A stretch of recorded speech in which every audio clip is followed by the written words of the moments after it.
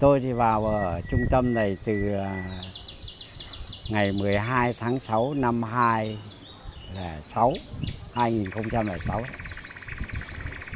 Vì hoàn cảnh gia đình thì ông bà tôi mất sớm. Đến năm 90 thì vợ con tôi xảy ra tai nạn, cũng mất. Điều kiện về hoàn cảnh gia đình mà tôi lên đây.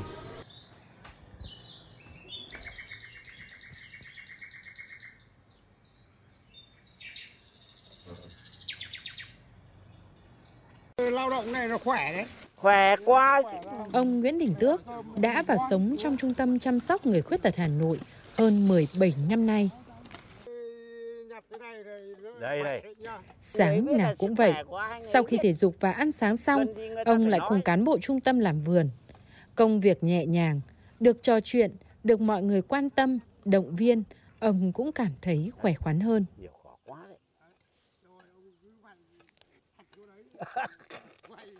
Đấy, chiều nay xếp cho cắt đi nhá. Cuộc sống hàng ngày của ông Tước trong trung tâm rất đơn giản. Nhưng chính những điều giản dị, mộc mạc và chính sự gần gũi của những con người ở đây đã khiến ông quên đi những bi kịch của cuộc sống. Hôm nay thì mát, mỗi buổi sáng làm một ít. Hôm nay thì mát rồi. Bây giờ mà có cơn mưa thì gọi là mưa vàng đấy, chú Hậu ạ.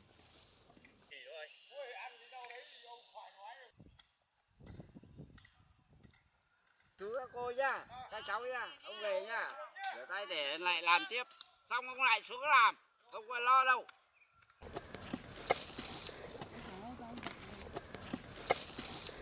Sống một mình ở trung tâm, nên phần nhiều thời gian ông Tước dành để đọc sách báo, nghe đài hay xem tivi. Ông cũng coi đây là cách để rèn luyện cho đầu óc minh mẫn hơn.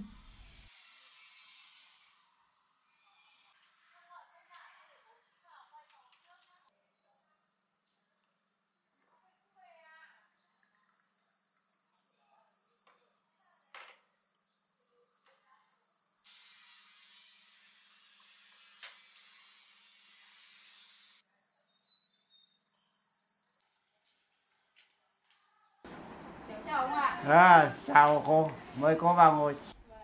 Nếu có khách đến chơi thì phần nhiều là các y bác sĩ của trung tâm. Hàng ngày họ đều có lịch thăm khám hỏi han các cụ, cũng là cách để giúp các cụ bớt đi nỗi cô đơn khi không có người thân ở bên cạnh. Đối với những người như ông, báo cáo với cô là từ sáng ông đã phải đi bộ, chiều cũng đi, thế tranh thủ thời gian để ông đi. Chị thì chị sắp về rồi đúng không? Đấy, thế thì còn có 1 tháng 2 tháng nữa thôi. Thế là chị thế nào còn những cái ngày tháng của mình ở đây vẫn cứ nhiệt tình giúp đỡ. Mà chị này là tổ trưởng. Thôi cứ vui khỏe mà. Đúng thật. Đấy chính vì thế mới nên đây ở thì nó mới vui được. Vâng. Như ở đây. Ở đây thấy không? Tập cho ông hàng ngày này bóp nắn bóp này nó cũng đỡ. Xong hàng ngày mà ông mà đi được bộ về xong rồi lên phục hồi một tí, bác đấy rất là tốt này. Ông vuốt tóc này, ông vuốt ngược từ trán xuống đằng sau khoảng độ 30 lần. Đấy, thế xong ông vuốt tai, vuốt sống mũi này, vuốt mặt này, vuốt cổ này cho nó đỡ nhăn da. Thế bài tập thể dục buổi sáng rất là tốt, rửa mặt mèo đấy. Ông cứ duy trì như thế là tốt rồi. Ông Lưu Hà Mỹ năm nay cũng hơn 60 tuổi. Ông vào sống ở trung tâm này cũng được hơn 5 năm nay. Hàng ngày ông làm bạn với chiếc đài nhỏ và chiếc gậy, theo ông suốt thời gian ông chuyển vào trung tâm sống.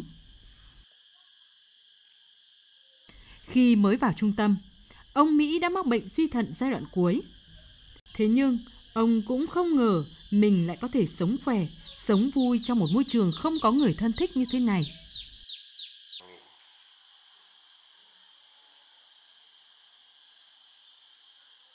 Tôi thì là con duy nhất của liệt sĩ. Thế mà gia đình thì neo người. Mẹ mất không còn ai cả, bệnh. Thì coi như là phường mới chuyển lên sở, thì sở cho lên đây để chăm sóc. Thì là tôi lên đây thì nói chung là được chăm sóc rất là tốt.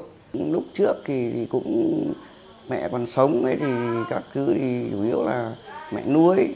Thế rồi thì có cái tiền của nhà nước hỗ trợ, gọi là cái tiền tuất liệt sĩ đấy, thì sống thôi, chứ cũng có làm được gì đâu. Cô xem người ngợm này thì còn trước đây thì được cái là nó không bệnh thì nó cũng còn đỡ. Bây giờ thì nó bệnh tật rồi thì nó cũng lại kém hơn nữa. Thì chạy thận thì bệnh của tôi thì nó mỗi một tuần là phải đi 3 ngày. Cái cứ bật biết nó là cái gì cứ đứng thứ 2, thứ 4, thứ 6 thì là sẽ phải cơ quan phải đưa đi. Thì cơ quan người ta cũng đưa từ hồi đến bây giờ không chậm ngày nào cả. Những cuộc sống trước đây thì ở ngoài thì tự mình phải, lúc mà không còn ai cả thì tự mình phải mưu sinh thì nó vất vả hơn. Thì sau này thì vào đây thì nói chung là cái ăn cái ở các thứ thì đã có trung tâm. Thế rồi thì đi viện thì cũng đã có coi như là trung tâm đưa đi đón về.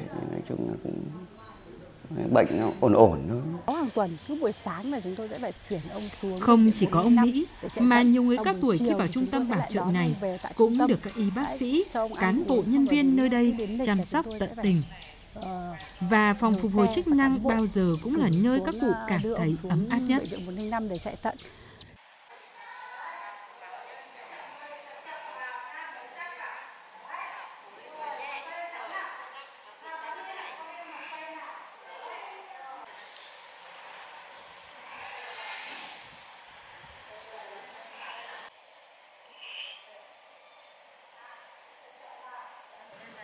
Ở đây thì có rất là nhiều là các cụ là không có gia đình, và các con cũng mất rồi và bố mẹ cũng mất và chỉ có một mình cụ thôi.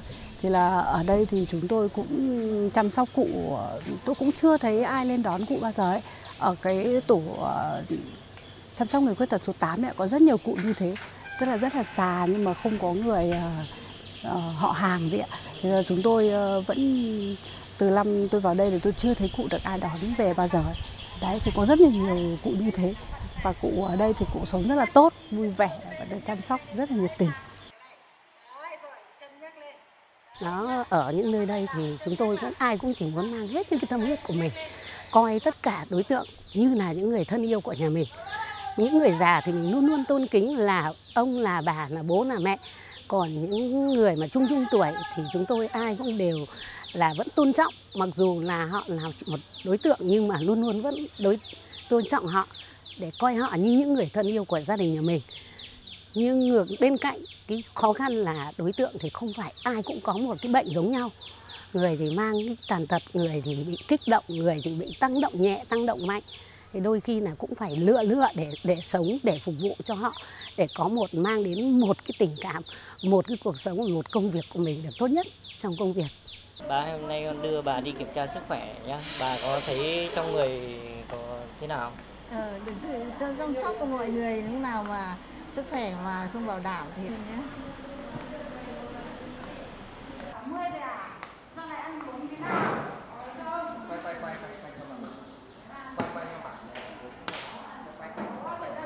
Dạo này bà thấy trong người thế nào? Sức khỏe Dạo này huyết áp thế nào? Có bình không? rồi. Vẫn uống thuốc đều chứ? Uống thuốc đều, bởi vì cái hóa cũng ảnh hưởng, nhưng mà nói chung là không có vấn đề. Chiều đến thì bà có hay vận động chân, tay rồi các thứ xoa bóp đi. Mà sức khỏe nó kém thì... Bà Lan năm nay bao nhiêu tuổi rồi bà? Đối với chúng tôi là cán bộ ở đây thì tức là khi xác định vào đây thì chúng tôi đã phải có mang cái lòng nhiệt huyết để phục vụ cho người khuyết tật ở đây ạ. Một cách là nhiệt huyết rất là cao, có tâm rất là nhiều. Chúng tôi coi họ như là người nhà của mình, có thể chăm sóc hết lòng luôn.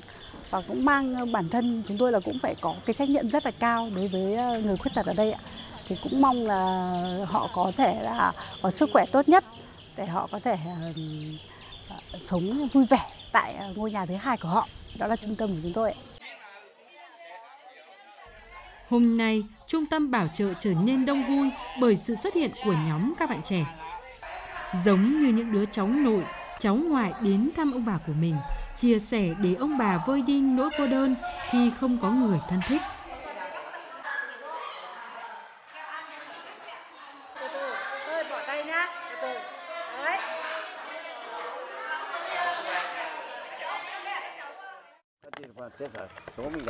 Hơn 5 giờ chiều, thời tiết hôm nay cũng dễ chịu hơn mọi ngày. Ông Tước lại cùng vui chơi bên mấy đứa trẻ tại trung tâm. Mấy đứa nhỏ mồ côi cha mẹ nên cũng coi ông bà như người thân của chúng. Ông lại lắp tiếp một lượt nữa. Cuộc sống của ông Tước, ông Mỹ trong trung tâm cứ trôi qua như thế. Ngày này sang ngày khác, năm này qua năm khác. Và họ cũng đã quen dần với việc mình đang ở một nơi không có người thân. Ở đây, họ đã có được những niềm vui và sự sẻ chia từ chính những người dù không quen biết nhưng lại luôn xuất hiện hàng ngày và đúng lúc bên họ. Tôi cũng phải xác định đây nó là ngôi nhà thứ hai của mình. Vì cuộc sống của mình sẽ gắn bó ở đây cho đến khi nào mà mình không còn đủ sức khỏe để sống nữa. Có rất là nhiều các cụ ngồi nói chuyện vui vẻ với nhau, họ cũng không muốn về nhà, hoặc là họ có về nhà nhưng họ chỉ ở được 2-3 ngày thôi, là họ lại muốn lên trung tâm. Về trên này họ có rất là nhiều các cụ nói chuyện với nhau vui vẻ đấy. Tôi thấy ở đây tôi rất hài lòng, rất mãn nguyện. Về vấn đề sinh hoạt ăn uống tôi chả lo một cái gì cả.